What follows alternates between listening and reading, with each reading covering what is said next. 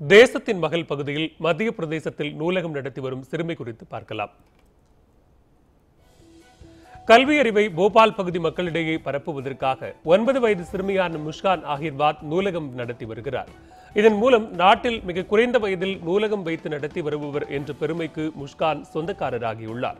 பள்ளியில் நடத்தப்பட்ட கேள்வி பதில் நிகழ்ச்சியில் முஸ்கானுக்கு பரிசாக வழங்கப்பட்ட புத்தகத்தை கொண்டு நூலகத்தை தொடங்கிய முஸ்கான் தற்போது நமது நூலகத்தில் 100க்கும் மேற்பட்ட புத்தகங்களை வைத்துள்ளார். முஸ்கானின் சேவையை அம்மாநில முதலமைச்சர் சிவராஜ் சிங் சௌகானும் பாராட்டியுள்ளார்.